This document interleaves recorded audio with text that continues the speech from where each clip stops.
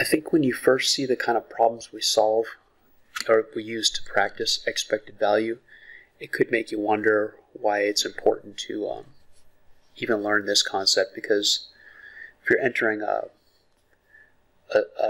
sweepstakes like this, it's kind of like usually more for fun than you're not really trying to calculate, am I getting a good deal or a bad deal? You know, if you're entering some kind of sweepstakes, it's a bad deal, and that's how they make money. But the reason expected value computations are so important to understand is because it is involved in so many things. For example, when you buy insurance, somebody is doing an expected value computation based on all of the things that the insurance may have to cover, multiplied by those probabilities multiplied by the cost of covering those different things, and they use that calculation to figure out how much to charge you for insurance. So it's actually involved in quite a few real life scenarios.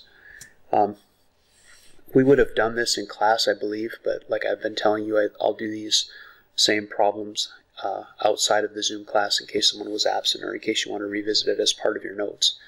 We have this situation where there are 20,000 people in Naples, and you can just send in a postcard for a chance to win these fabulous prizes. One person will win a $2,500 prize, another person will get a $1,000 prize, somebody gets a $500 prize, and then when you see the 1 out of 5,000, that's sort of like a tip-off that there is more than one $100 prize. There must be 4 $100 prizes, because a probability of 4 out of 20,000 would equal 1 out of 5,000. So this probability is higher, because there are multiple $100 prizes. But in any case, if you're doing an expected value computation, the expected value, E or EV, is equal to the probability of the first thing happening, the first event, a 1 out of 20,000 probability multiplied by the value of that event, $2,500, plus the probability of some other thing occurring, 1 out of 20,000 chance of winning the $1,000 prize. And you also have a 1 out of 20,000 chance of winning the $500 prize. And a better 4 times as likely, or 1 out of 5,000 chance of winning one of those $100 prizes. But there's also a probability of 1. There's a 100% probability.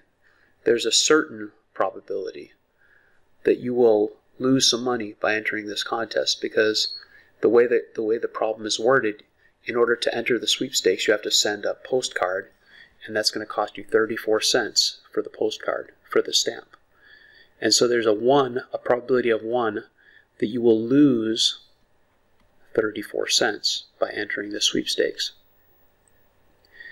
And you might think, well, it's a fraction of slightly more than a third of a dollar, no big deal. I could win $2,500, I could win $1,000, there are all these fabulous prizes.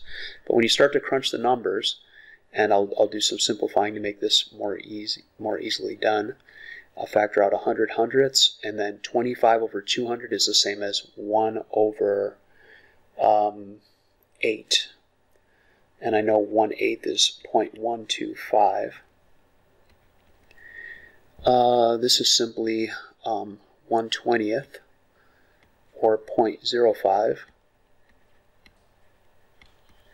And 5, if I factor out the 100 hundredths, 5 over 200 is 1 over 40. 1/4 is 0.25, so 1/40th is 0.025.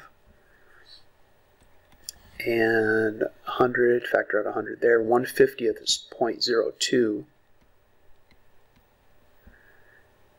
And our final term is this negative term. I'm adding a negative 34 cents.